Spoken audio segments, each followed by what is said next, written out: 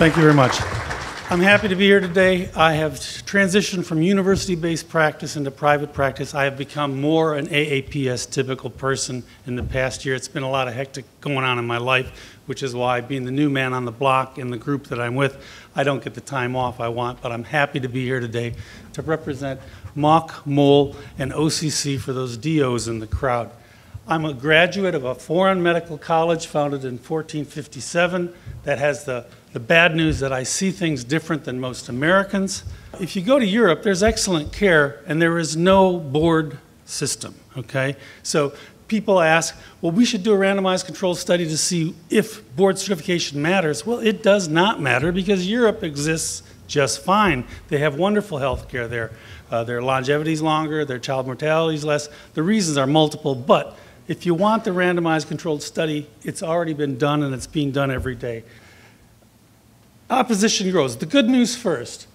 Several states have passed resolutions in their medical societies. Ohio was one of the pioneering ones because the FSMB came to us and wanted to force their Ponzi-like scheme of maintenance of licensure upon all physicians, conscripting everyone into a program of recertification based on licensure.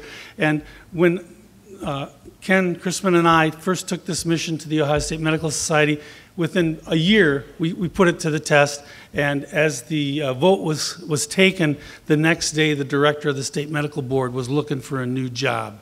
So activism is important, not just education, but activism. I think everyone in this room should be a member in two societies, the AAPS, because it is the only national society attacking this monster, and any other society that's a major society in your state, because at the state level is the only way to go. The national societies have all bought into this maintenance of certification money machine. They will make even more money than the American board systems, and the American board's cumulative income runs currently around $375 million a year, and they haven't even really implemented the maintenance of certification. They're struggling to do so, as you'll see.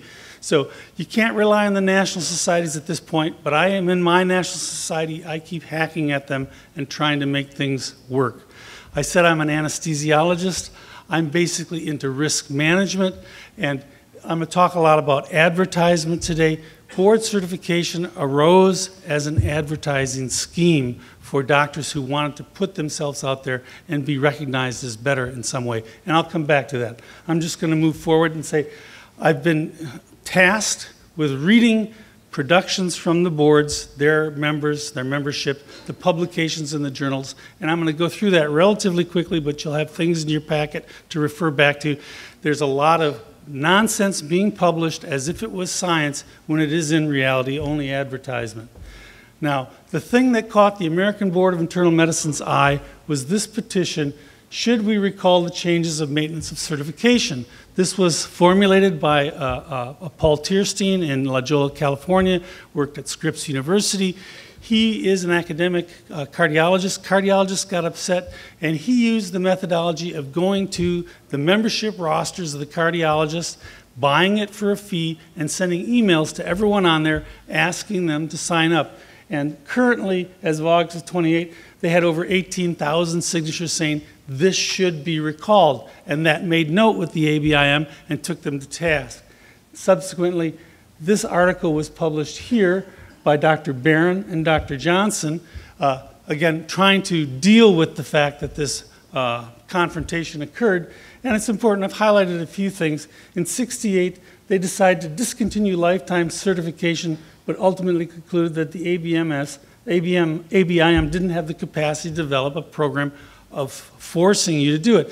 In '86, they tried to do it. They recognized people would not buy a voluntary program for recertification. They were instrumental in forcing the new specialties, family practice and emergency medicine, to be founded based on time-limited certification because they were the competition. It's important to recognize that this is an advertising scheme, and its design is that of limiting competition. You can't fly in from Europe as a professor of a university and work here in the United States. You've got to do residency all over because you've got to get certified. Certification is a plague on the economics of America. You can't buy a radio without having the UL sticker on there. You can't practice medicine without the board certification sticker on there. And you're going to see that this is truly a Ponzi-like scheme, as Dr. Huntoon had indicated. So they've tried to buff it up. They've tried to make it seem more appealing, more real, more effective, more demonstrative of competence. But we all took high school and college tests. You cram for the test. You sign off on it. Who here can recite the first 5 elements in the periodic table? We all took chemistry. I know I can't, and I don't even want to. And this is the sort of task that they put upon us as physicians. And physicians is one of the most trusted professions in the country, and yet we're guilty until we can prove we're better than whatever someone wants.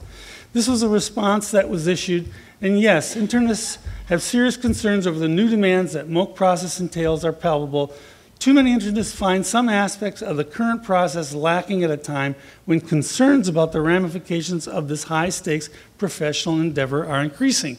Yes, if you time out your certificate and you're no longer board certified, hospitals will throw you off the staff. What will happen to your patients? Well, it's very easy. Obamacare says we're going to pay nurse practitioners and physician's assistants a reduced rate. I think the ultimate goal is to get rid of physicians as a profession and supplant them with less educated, less paid nurses and other specialists to take over, because they will be ready to believe the guidelines that these people publish while they're working on the pharmaceutical boards. Okay. Next came the pledge to not recertify. And you see, there's only about 5,000 signatures, which I think is a significant number. However, people are afraid. I've gotten out there, I've put my life on the line. I'm going to speak the truth. I'm going to yell it from the rooftops. I am not afraid of the boards. And they've never called me to task. I've not been in a lawsuit yet. Maybe it'll come, I don't know. But I believe as an American, if you speak the truth, you can't be sued for it. And so I urge everyone to notice this URL, sign up for it, tell you don't have to be an ABIM doc. I think everyone in every specialty should unite behind this and give voice to the fact that, no, I will not comply with this Ponzi scheme, and I'm going to use I always try to use regulatory capture as an economic term that's been around for decades because it's more palatable when you're talking to these people, but it's extortion. Just like the mafia has it, that's what this is. So we've put the message out there. People are paying attention. The American College of Physicians has gotten a little bit of rise because their membership is saying there's something wrong, something is rotten in Denmark, and Denmark is the American Board of Medical Specialties. So other societies are coming up and banding and saying we have to stop this, but they're all afraid a little bit as they have many members of the boards in their bodies, and so they try to mitigate it and try to decide how can we improve this derogatory thing. Well, you can't improve on death, and this thing needs to die. The American College of Cardiology, I refer back to Dr. Tierstein. They were one of the stronger voices here. They have made statements. Most members responded to the survey are aware of the recent changes and are not as familiar as all the particulars, but strong opposition is there. This is a forced on us product, and doctors, we get along to get along, and that's one of our weaknesses. We need to stand up for our rights. Freedom ain't free, and the only rights worth having are those worth standing up for. The American Academy of Sleep Medicine spoke out and said, this is not good, we need to oppose this. So we see that societies have made these decisions based on the membership here going there and informing the members of those societies just exactly what it is, and I'm going to try to bring you up to date on that. So their concerns were the high MOC costs, the educational redundancy, the arbitrary requirement for maintenance of multiple certifications, sleep medicine, internal medicine, or whatever, the MOC process inefficiencies, the things that they make you do just to be able to take their stinking test. And the inadequate specialty representation, these are companies. These are nonprofit companies. And just because you're a nonprofit company doesn't make you a morally good company in any way, shape, or form. It just means you can't hand out stock options, so you got to pay the people on the board a lot of money to make the no profit.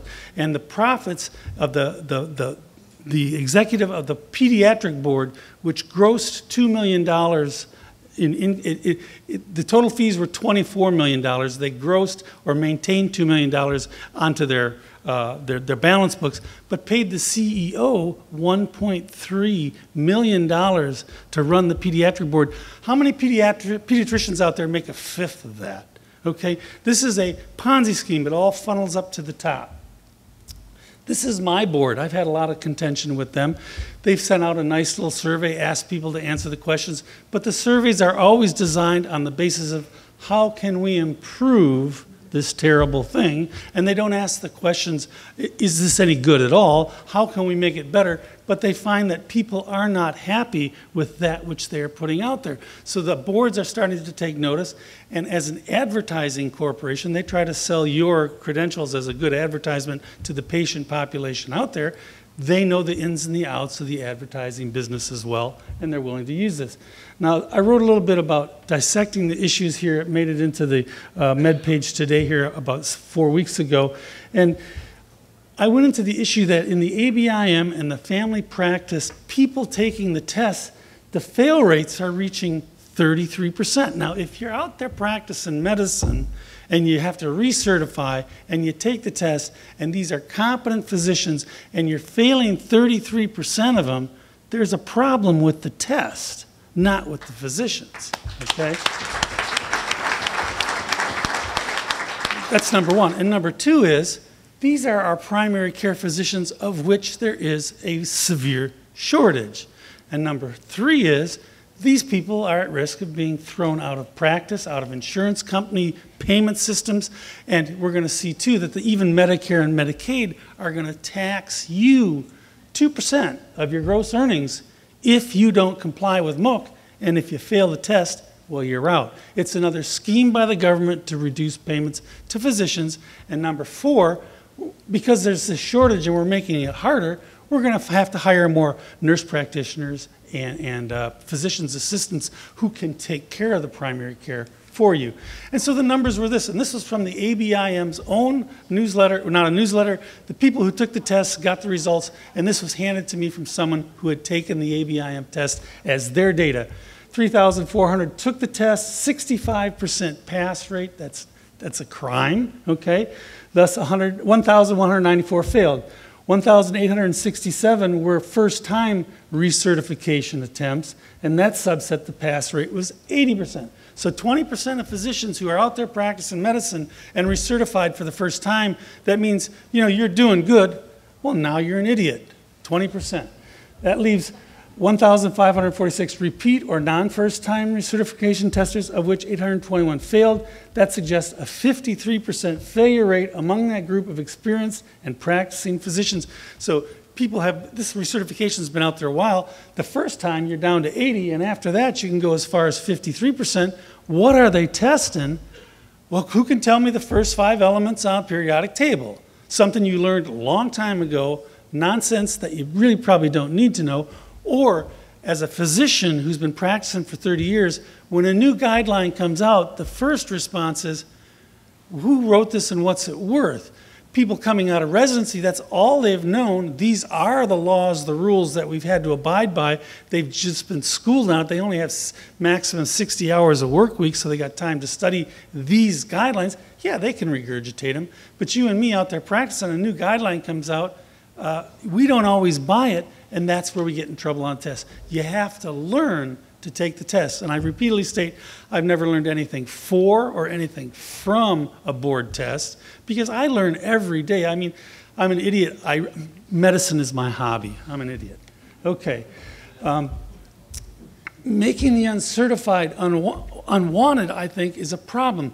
The FTC has taken action against the dentists who tried to preclude dental hygienists from doing teeth whitening because it's a restraint of trade.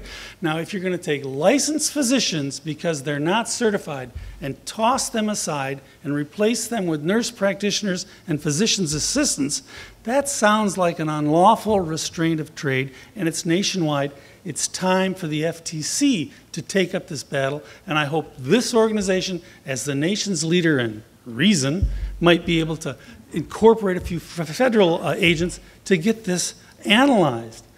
Walmart wants to open up stores. We're talking about how can we make care cheaper? Well, there aren't going to be doctors sitting in Walmart. There are going to be nurse practitioners.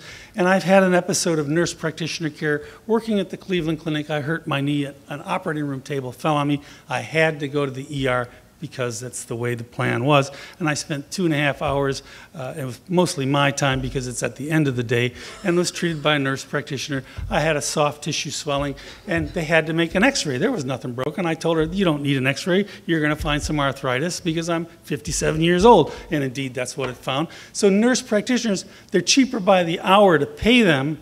They don't work 60, 80 hours a week, so in reality, you're not going to be any cheaper. And they order more unnecessary tests, and they don't give better care. So we're going to dumb down medicine. Thank you, Dr. Obama. Now I want to talk about ethics a little bit, because this is the thing that's confronted me the most about this whole thing, is the lack of ethics associated with the boards. Ethics refers to the standards of behavior that tell us how human beings ought to act in many situations in which they find themselves as friends, parents, children, citizens, etc. And altruism, do the right thing. It's the golden rule, do unto others as you would have done unto you, not the business one, he with the gold rules, maximizing returns at all costs. This is the problem we have with evidence-based medicine and ethics. It's not what it should be.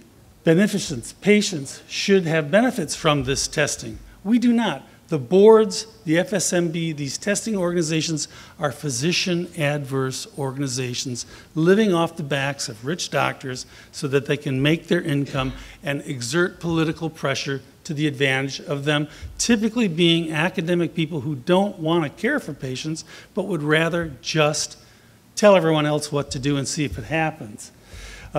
Non-malfeasance. This stuff is bad for doctors. If you're throwing people off of staff because they don't comply with your corporate scheme, that's not beneficial, and there's no justice to it. There was a time when professional advertising was forbidden, and it's still forbidden in some states in Europe. Probably one of the reasons why the boards may not have caught on there as they have caught on here.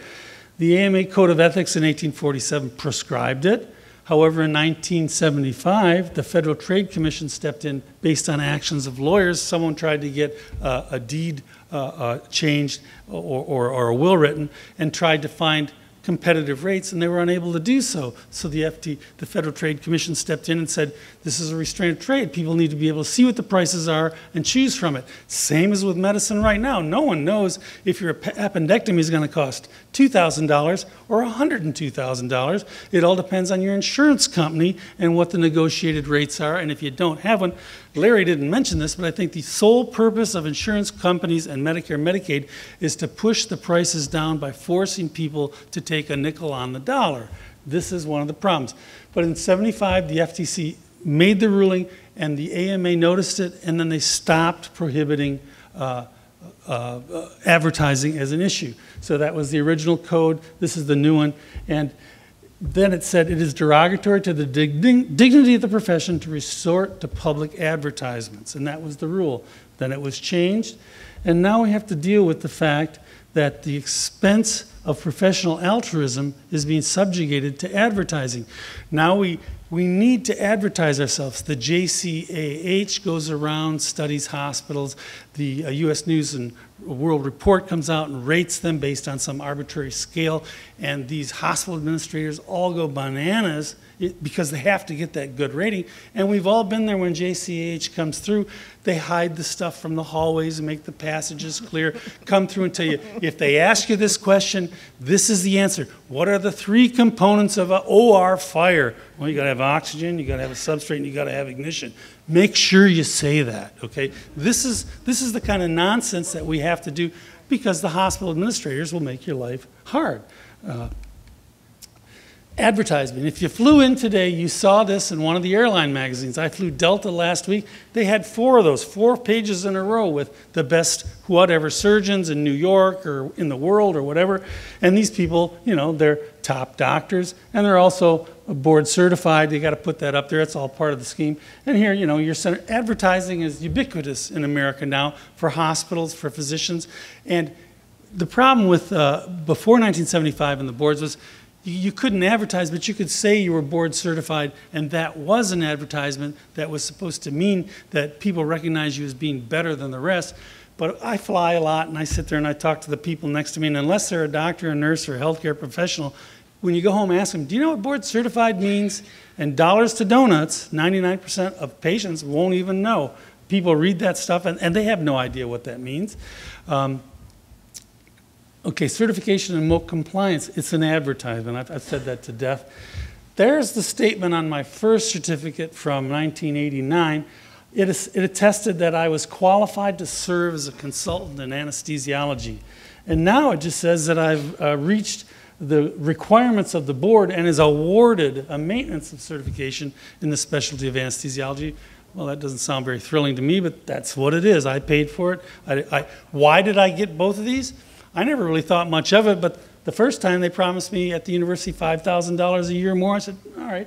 And the second time they said, I think we need this stuff because we're academic and, you know, it would be good for you to do that. You get the drift, you do it because you're pushed into it. And that's the problem with this. People are forced into it. People are afraid to not have it. And it's extortion. It's frank extortion. So advertising, propaganda to entice individuals into the consumption of products for sale. The bait and switch, we just saw that. I was a consultant in anesthesiology. Now maintenance of certification has really nothing to do with attaining anything at all. You're paying your subscription rate for this piece of paper, which we can take away from you at any time if we so desire, and we'll see a little bit about that. So I talk about regulatory capture. The boards are using laws, are using political and economic pressure to force you into their programs. And yes, they went to Congress and they lobbied the Congress to pass a law starting next year, and in 2016 you will be fined 2% on your gross incomes from Medicare or Medicaid if you cannot additionally buy a certificate from your board every year to send in to prove that you're in compliance. It's not just enough to be in compliance, you got to buy the document to prove it. And now, this is from the American Board of Dermatology. One of our colleagues sitting here sent me this, and it says, this recertification will remain in effect for 10 years, commencing on January 1, 2014. And then you read down here, and I'll blow it up for you. It's valid contingent upon participation in and completion of maintenance of certification. And if you don't do that, don't pay your yearly fee, they can take it away from you, tell you to send it back, or renege on it and not have you the benefit of having that certificate at all. It's not yours. You've merely rented it. Well, you know, register to advertise. They're sending out these letters here. I've eliminated the address. Sign up for our American Board of Medical Specialties book. It's like the Who's Who's. Remember in high school and college, you got those things? Fill it out, send it in, you'll be in the Who's Who's, and your mother will buy the book. Well, this is a lot like this, and this is the big text. I blew it up for you. It's basically, because these people, another certification industry giant, certification, I don't even know what the URAC is, but I don't want to know either. I have nightmares already. The ABMS's own statement on certification about 2.5 years ago, a New England Journal of Medicine article was published, and it raised questions among the physicians, and the ABMS felt obliged to produce a myths and facts page on their website. The website's theirs, you know, it's like it's an advertising site for them, but they did state this. This is directly from there. They recognize that regardless of the profession, whether it is healthcare, law enforcement, education, or accounting, there is no certification that guarantees performance or positive outcomes. I mean, that's their words. I believe that. That's one of the few things I believe. Regulatory capture. In anesthesiology now, they require you pass the written board exam to graduate. And family medicine plan to incorporate maintenance of certification into residency training. We are going to make this at the very basic level an obligation for everyone to do. And if we don't stop it now, someone mentioned Hitler early. I hate to do that because I trained in Germany, and it also brings up bad connotations for a lot of people. But you have to cut them off at the knees. If we'd have stopped Hitler in the Rhineland in '33, we would have prevented a war. We didn't. If we don't take this serious now, and people are raising questions, go home, talk to your colleagues, have them sign up, go to your societies, be politically active, stop it now or forever pay the price. And what are they after? 2.5 billion CME gross cost to medicine on a yearly basis. This is from another certification giant, Accreditation Council for Continuing Medical Education, which arose from the AMA's PRA program, the standard CME stuff. The whole thing about certification is they keep saying public demands that we have some validation of our physicians. Well, I've seen marches on Washington, the Million Man March, the war in Vietnam. I've never seen people go up marching saying doctors are stupid. I've not seen that. And you never will, because doctors are not stupid. They're the cream of the crop. We're lifelong learners. And the AMA PRA award and CME accreditation developed to attest to our lifelong learning. That's why we get credits and why we send them into our state medical boards. A legal entity out there making sure that we do what we do. Why do we need a private corporation in addition to the state physician adverse organization making sure we comply at extra cost? And when I say that American Board of Medical Specialties grosses $3.75 million a year now, and it's only doomed to go up if this becomes a reality, that's just the tip of the iceberg, because the ACCME, you have the MCATs testing, you just don't know where to stop when you put the price tag on certification in medicine alone. And I'm afraid if I tried to bring it all together for certification in the United States, you can be a certified accountant, you can be a certified crane operator, you can be a certified certifier, for crying out loud. When you go down the whole list, it's got to be billions of dollars on the backs of the American economy, just because people want to be able to say, well, he says so, we're good. He says so, we're good. Yes, people seek out doctors based on referral, not on these referrals, but on referrals of family, other physicians, and hospitals, healthcare providers they come into contact with. And here it is, the regulatory capture. This is the scheme. It's a bait and switch. They start off awarding 0.5% to those who can demonstrate that they are maintaining their certification. But in 15, it's a minus 1.5 if you don't, and then minus 2% if you don't be able to prove this. And the real joke on this, I went to the Freedom of Information Act. I asked the federal government, how much money did you pay out in 2011, because that was the only data that was available when I did this a year and a half ago, and they paid out $1 million for this MOC PQRS phenomenon to 1,000 applicants, of which only 500 got paid. So, but there's 850,000 doctors in the United States, of which 25% never certified, so they stand to gain billions with a B if they can start chopping this off. The whole business is about how do we not pay doctors. Now this just came out 3 days ago as an e-publication, and I want to share this with you because it drove me nuts. This is in the journal Pediatrics, and they did a little study. There was a NIH-granted study which was out there trying to smoking cessation among kids, and they were trying to enroll pediatricians into it using a system, a network where 1,700 physicians were already registered with it to try, and they only got half of the numbers they needed.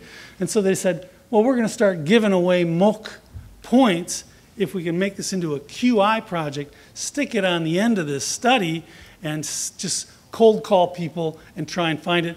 The original, they only had 1,700 people to work with. They said in this study there were 17,000 people. And there's only two things of statistical validity in this study. One, they were able to recruit people faster. Well, if we pay them, they will come. But they also have a bunch of board people have joined this original study who are very eager to try and get this to work. This is nothing but advertisement. There is no science to any of this. The reasons that they were able to enroll people quicker are multiple in the background. And then the other statistically relevant finding was that the people that they then enrolled were not like the original group. So they changed something. They don't tell you what it is, but there's no science to it, and I just wanted to share that with you. So it misleadingly states that this was a registered trial. They used a registered trial, but they created a secondary thing which was not found on the original website at the NIH. There was no IRB approval obtained. They call it a QI. If we call it a QI, we can do studies on patients without informing them, much like Hitler's guys did way back when. That's why the Nuremberg laws come out in 1947. You can't just take people and practice whatever you want and call it a study. They need to have informed consent. And this is what the ABMS is selling. They're trying to make every physician out there a research person for whatever the game is coming down. They're trying to find tools to make us do their bidding. And they even stated in there, they got these people, they weren't signing up because they were too busy trying to do MOC. They were too busy in their practice. But now, if we're going to help provide these credits that you need, anyway, this is a captive audience. We don't do experiments on prisoners in jails because it's unethical. But if we could force doctors, who we've already got, to do our bidding, somehow that's more palatable. Okay, and the groups were found to be different. Now, the next time you even think about signing up, you can get this online from, this is from the pathology boards.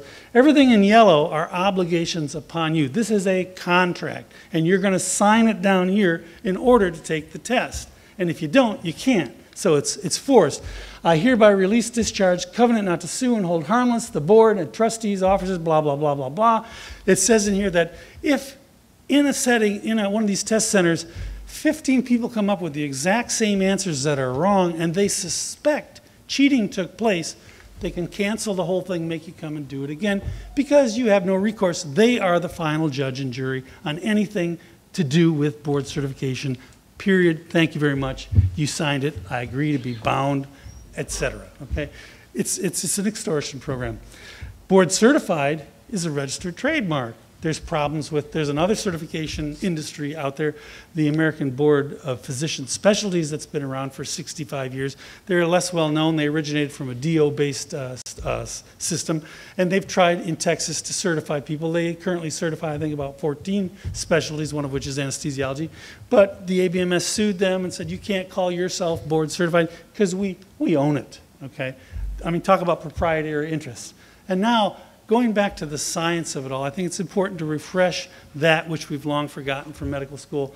Today's random medical news. You know, in the past 3 years, coffee's been good, coffee's been bad, spin the wheel, now we know what it is for the next week or so. And why is that? Well, when you look at things and you get relative risk ratios and you look for zones of potential bias. One is the standard group, and then when you get down to 0.33 or up to about 3 risk relative index, then you're talking about something that's really worthwhile. And when we look at, and I encourage you, go out there and read some of these publications of the boards. You can put it into the PubMed and it pops up. This is how I keep getting them. And it's pretty mind-numbing stuff and takes a lot of time, but just do 2 or 3 of them and you'll see what kind of nonsense is in there. I just read on the way here an article, like if you get a stent put in your heart and 4 weeks later stop taking your aspirin and Plavix, you've got a risk ratio of 10 that you're going to have an MI. Now that's a real deal. But if it's 1.07, that's just, that's nothing, particularly if it's retrospective reviewed by people who have an incentive to produce a result, the boards, making their own studies, risk adjusting things. It becomes laughable, but people don't read the studies. They read that little print in the summary that says, an improvement or a better thing was shown because we say so. So you want to look at the risk ratios index, but you also want to read the study and see if it's retrospective or not and figure out what it is they're selling. the reasons this, the big data, the more numbers you can crunch, the better the p-value is going to be with the even more insignificant risk ratio difference. And this is what they're basing it upon. They go back and they get Medicare records from 1990 to 1999, which today is pretty much irrelevant. We're never designed for research basis. We're designed for billing primarily. And they've manipulated the data and adjusted risks and made cohorts and God knows what else and come up with their data. But academicians have an appropriate imperative to publish. And you can get pretty much anything published if you submit it often enough or if you have friends on the boards. And that's the other problem with the boards is they're academicians. They really don't care much for taking care of patients. And they've infiltrated all the national societies who all own journals. And if they don't, we're going to see the boards publish their own journals. The American Board of Family Practice has a journal, and we'll see how funny that can get. So researchers are overzealous. You can get anything published, and it's publish or perish. And if you're working with the boards, if you're on the boards, if you've got your members on the editorial boards, you're going to get a one-sided opinion. So with 25,000 journals, anything can get published. Data dredging enjoys a false respectability. Then there's the decade of reversal. These are two papers, one from Mayo Clinic, and this was from a British journal. And this went and studied the New England Journal of Medicine. You can't get any better science than that, right? It's Boston and all that. All original articles in 10 years, 2001 to 2010, of the 363 articles testing standard of care, 146, 40.2% reversed the practice. So, you know, spin the wheel, coffee good, spin the wheel, coffee bad. The problem is that guidelines are published more often than not based on opinion and less on data, and we have to deal with that. And that's what leads to this reversal. And it's nothing new because the British did it way back. They did over 800 clinical investigations. This was published in 2011. This was published 2 years later. This is where the idea, look to Europe. That's where we always find out about things that are coming. Should be asked to issue guidance to the NIH on disinvestment away from established interventions that are no longer appropriate or effective and do not provide value for the money based on previous tests, previous guidelines. I mean, standard of care was radical mastectomy. I haven't seen a radical mastectomy in over 15 years. And gallbladder surgery, I can remember when they put a moratorium in New York on laparoscopic gallbladder because people were learning too fast and killing too many people. I can only remember 2 open gallbladders in the past 2 years of practice because they couldn't do it laparoscopically. So sure, medicine changes, but the physiology doesn't, the basis of medicine doesn't. And getting back to advertisement, these guidelines are written by people sitting on pharmaceutical and medical device boards who are trying to help sell their implements of destruction. I mean, all of those AICD patients out there that I see come into my practice every day where they've never gone off once, if your ejection fraction's below 40% for a long time or 35% for 6 months after an MI, you're a candidate. And they're putting these things in. And when I worked at the Cleveland Clinic, we killed people sometimes taking them out because they get grown in there and the batteries go dead and you got to pull it out. And if you had one, well, we have to put another one in when it comes out anyway. And so every 7 to 10 years, you're burning these things out of people with excimer lasers to replace them. And you know, yeah, people, I think a 2% severe morbidity mortality is associated with the removal of a pacemaker lead. So that's the other reality. Selection bias and residual confounding. Retrospective studies, when you start doing risk adjustments, who's making the decision? The guy's writing the study. And these ABMS studies, they don't go for IRB review at a university where the usual standards reside. Oftentimes, there is no IRB review. They do it internally within their board to do that. Sample size, I've talked about. P-values we know about. The bigger the retrospective analysis, the easier it is to get a p-value that looks good, and it's also easier to make nonsense. Then we have the Choosing Wisely program. I want you all to be aware of what this is. The ABIM came out and said, we're testing too much, we're wasting too much money. If we stop wasting money on needless testing, we will be able to pay for the Obamacare down the road. But these are the same people who are selling MOC, needless testing, to us with no value because they're the sole proprietors. And they've gotten every specialty to come on with 5 things, and some things are pretty clear-cut, straightforward. You know, don't do this if they don't need it, because they don't need it. That's pretty straightforward. But the problem is the flagrant, obvious falsity of it all to say that, well, we're going to test every doctor. We're going to have a 33% failure rate. Wait a minute. A medical test that had a 33 false positive rate, you'd never order it. So false negatives, false positives, Bayes' theorem, we know that I don't get an EKG on everybody because if they're under the age of 20, I'm going to find abnormalities that aren't there, and I'm going to go to different, I have to do a heart cath or something to figure out why that's there, although there's no reason to. We as physicians stand there and make a risk-benefit analysis on all the tests, on all the patients, whereas the NPs and the PAs, they look at the guidelines and say, oh, there we go, we better do that, and we'll waste the money. However, using the Bayes' theorem on the MOC testing with a 33% false, stupid rate, positive rate, in 2011, I analyzed the data from the Ohio State Medical Boards. They have Freedom of Information Act. Use the Freedom of Information Act in your state. You'll be surprised the information you can get. And in Ohio, you write them, you ask them a question, you number it 1 through 10 so that they have to answer the question. You will be given the data if it is there. And I went through that and I found that 167 actions against physicians were obtained out of over 2,000 instances of reports of bad medicine.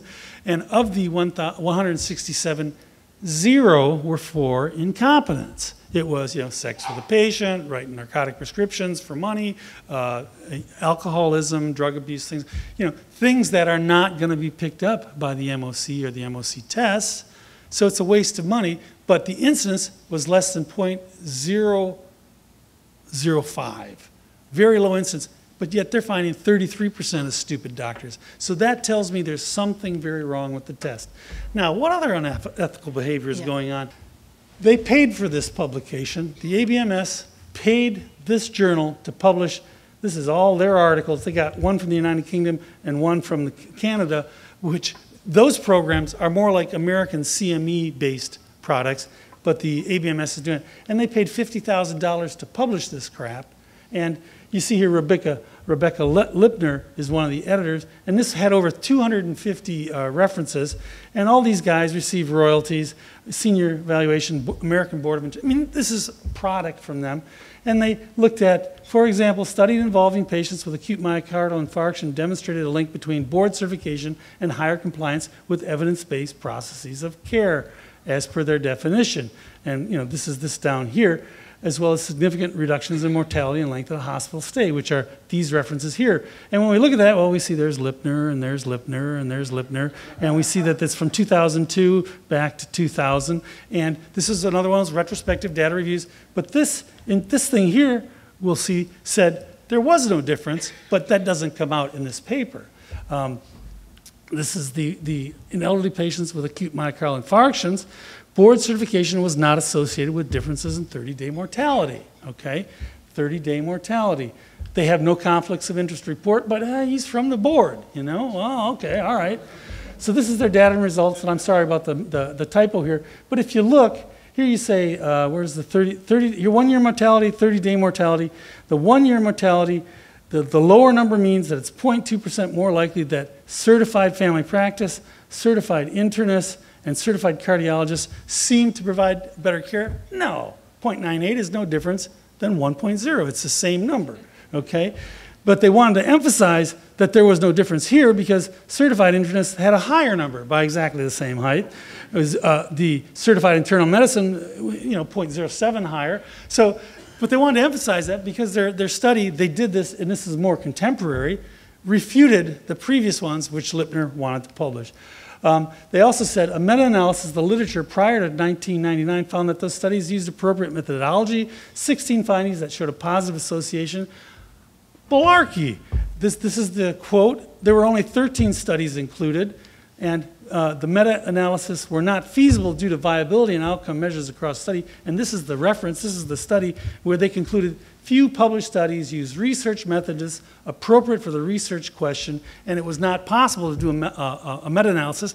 But Libner's going to tell you in her article that, yes, that is. And if you look at it, there has been no systemic review examining the link between certification and clinical outcomes. And this study they did identified 1,200 papers, selected 237 based on subject relevance, reduced to 56, and identified only 13, of which only one was not a retrospective review. And I could go on for another half hour, and I would have loved to, but I can't. So if you have more questions, I'll be happy to answer them, and I'll open it for questions at this time.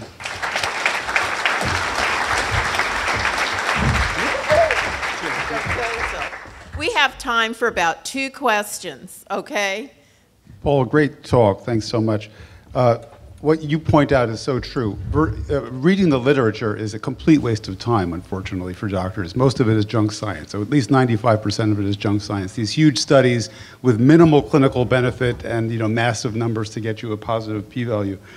And my suspicion is that, as you hint, the agenda behind this, what is pushing this really, is the desire to not only make money for these companies, but the big money interest behind this are the industry pushing guidelines through MOC. That's all they could be wanting to do, is to get doctors to brush up on these guidelines and learn the guidelines and force them that way to follow them. Because there's nothing else new out there.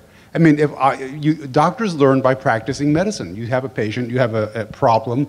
I can, within seconds, get a consult from a friend via a text message.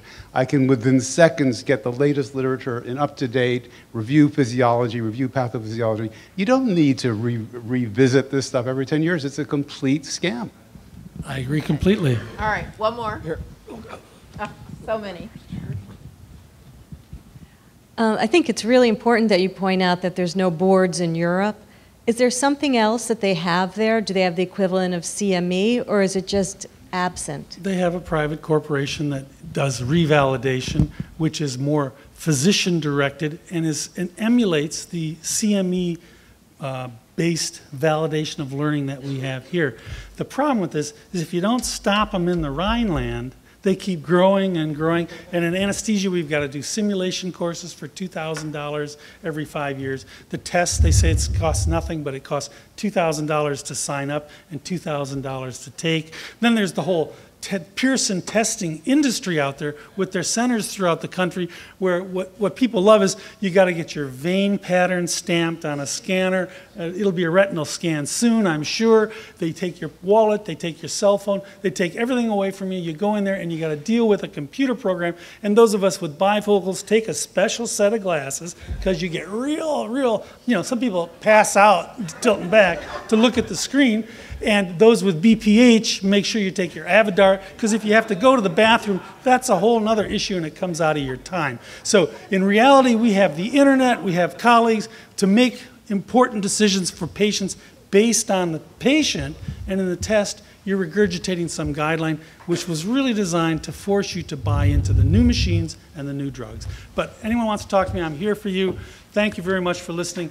Go AAPS.